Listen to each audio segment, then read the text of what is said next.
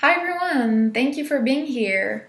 I'm gonna go through things that I've done in my role as the VPPR at UAB Toastmasters, and I will just share basically what I've been doing, and hopefully that's gonna help you in your role with another club or UAB Toastmasters one day, who knows.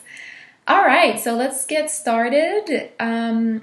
Here are some initiatives that I took throughout the year, and I'm gonna try my best to explain them, but if you do need more details, feel free to email me.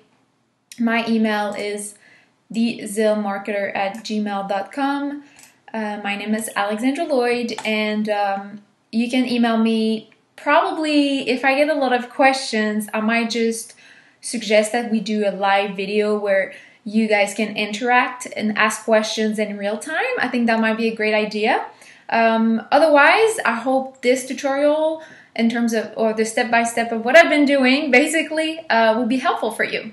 So let's just dive in. Website updates. That's something that I would recommend you to make an audit, to just start looking at. Is everything accurate on the website of your club? Is there anything that could be updated in terms of information or simply revamp a little bit? And that's something I've done when I first started in that role, was to make the fonts a little bigger because I wanted to be appealing and just easy to read for everyone. And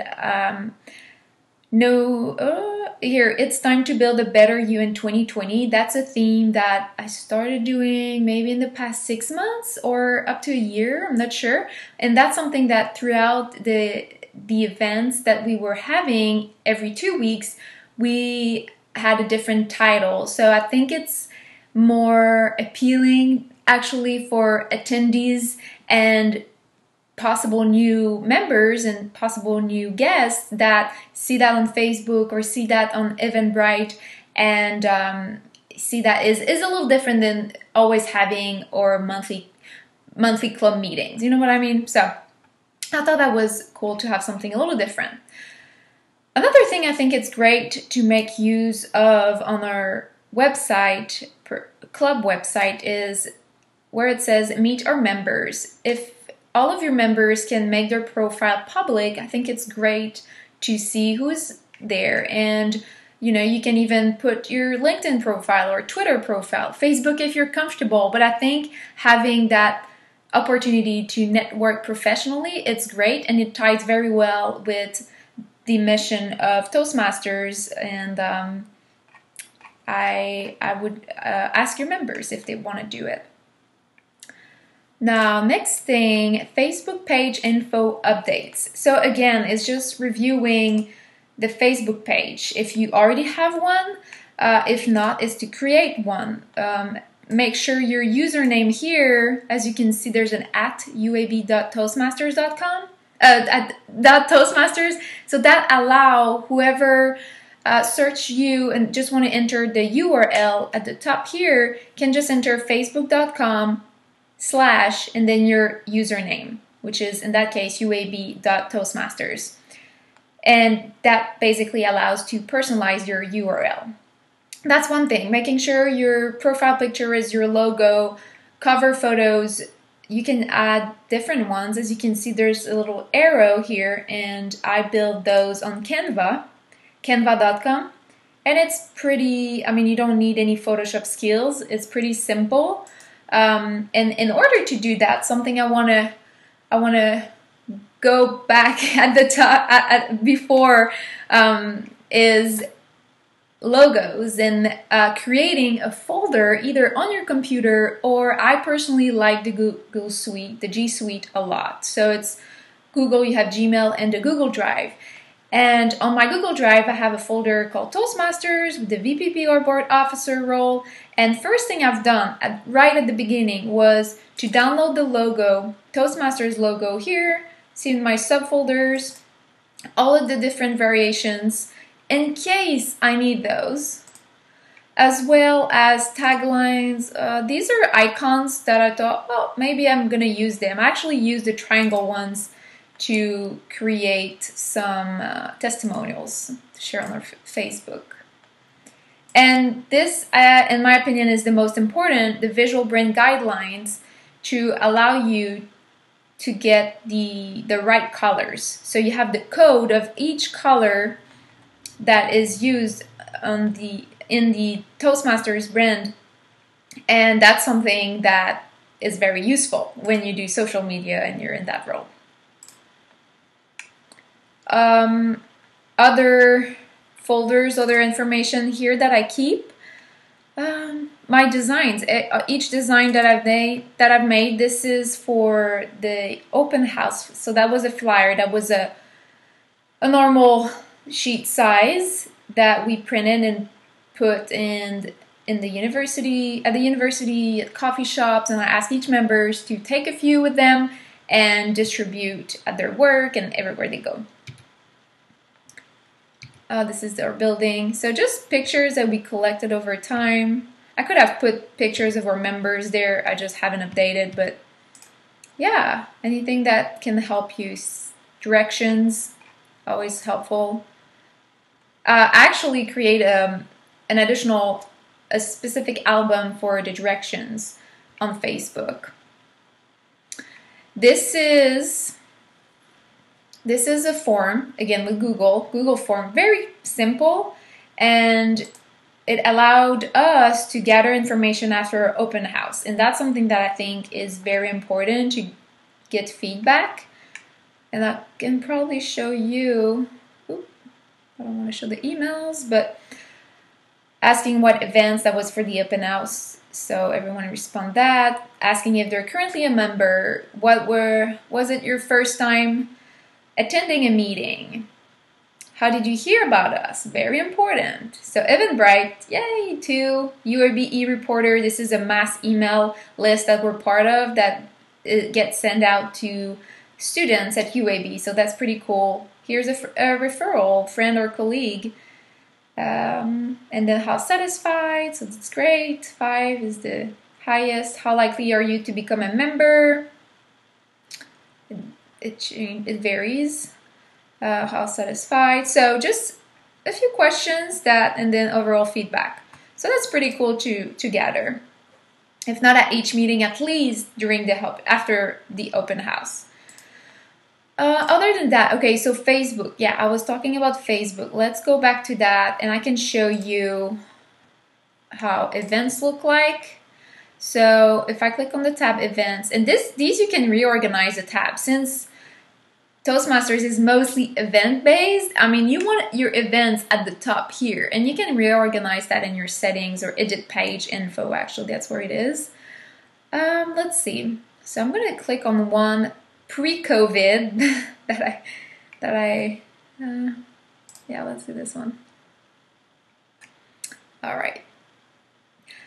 As you can see, the theme, so the path to build leadership and communication skills. And I made a specific background exclusively for that. Hosted by UAB Toastmasters, so I always create those events throughout the page. And then you can see people interested. So details, oh, this one was actually a Zoom. So, yep. So this is some text that I put together for that event that was online. And then what it is, like, just set expectations. You're going to watch prepared speeches, participate in table topics, make connections. Don't forget to ask for a membership package. So just to put that up front, it helps visualize how that will be. I mean, for this one, they couldn't get the package in person, but you can share the information by email. So don't forget to ask for it. And here I put, this is not necessary, but I thought it was cool to always reinforce what is the club mission, what is Toastmasters. And you can add tag, networking, public speaking, leadership, volunteering. So these are tags I selected when creating the event. I think creating the event on Facebook is pretty simple, so I'm not going to go over that, but I'll happily show you more details on Eventbrite because I think that's where people are not necessarily comfortable. So I went and created an Eventbrite account. Actually, I already had one, so I just created a different organizer profile, as you can see here. So when you create multiple ones, you just have a drop down and you can go and switch in between prior to create your events. Uploaded the logo. Again, put the club mission, what is Toastmasters, our website, very important, and use this description on my events page. You check that, put the website, and this organizer page URL, you want to customize it. Same thing as the username on Facebook. If you customize it, it's easier, again, to find you and share the link rather than having multiple numbers that don't mean anything. And then all of your social media you can add there. We only have Facebook that we use, so I put the link of our Facebook page.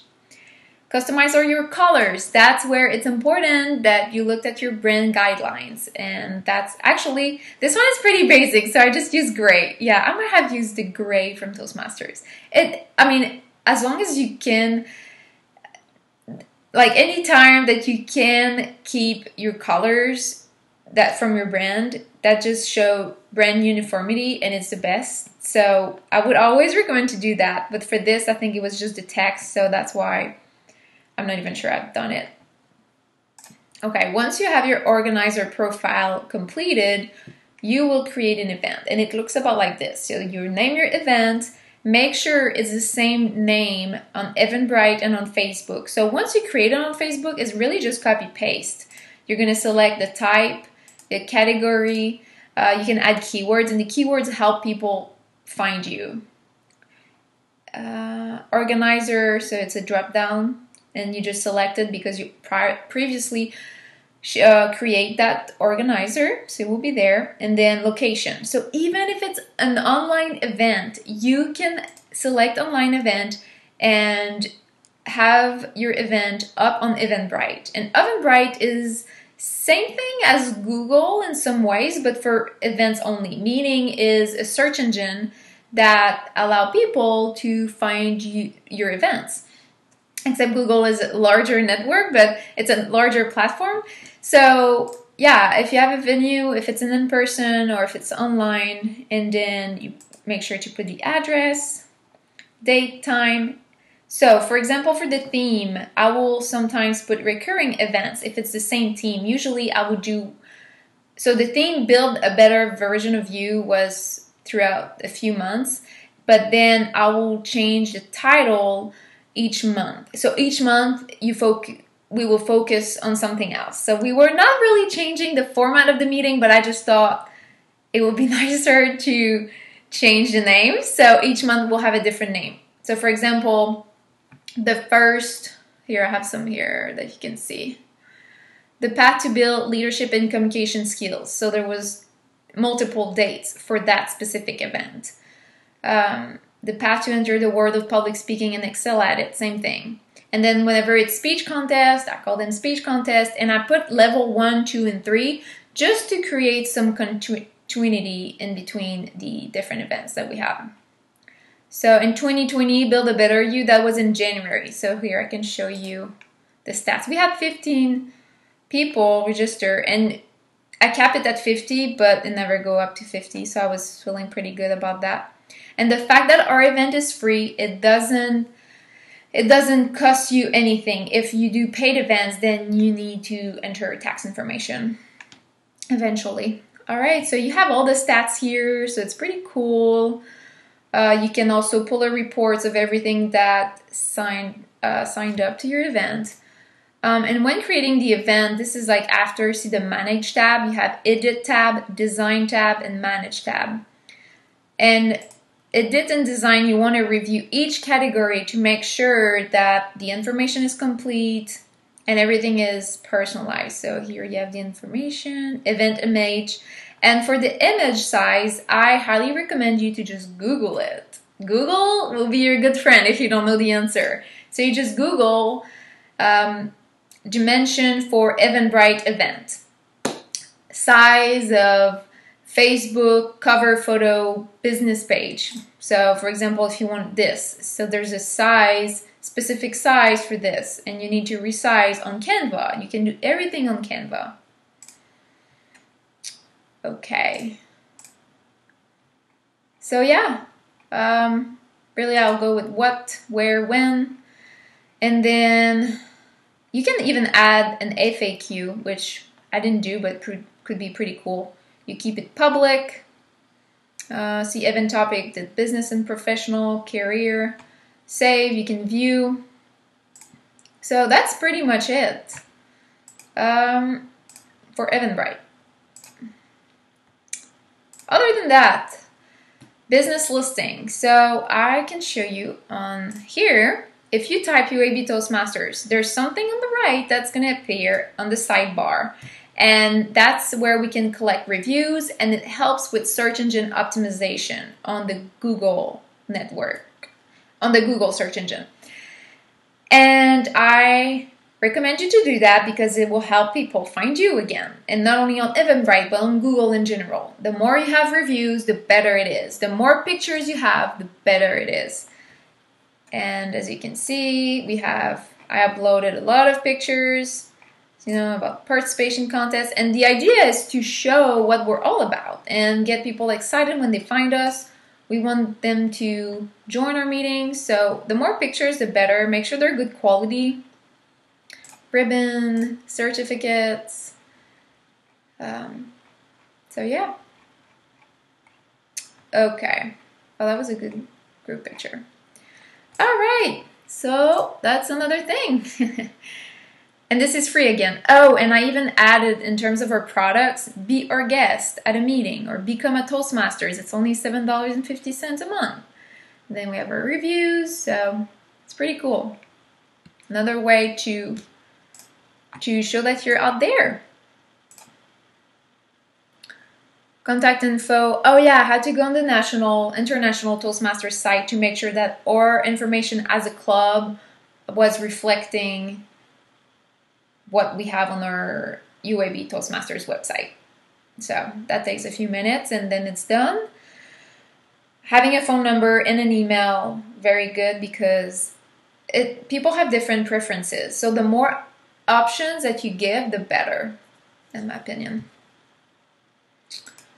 Yeah, Halloween open house. I briefly talked about that. We had our best open house, I think.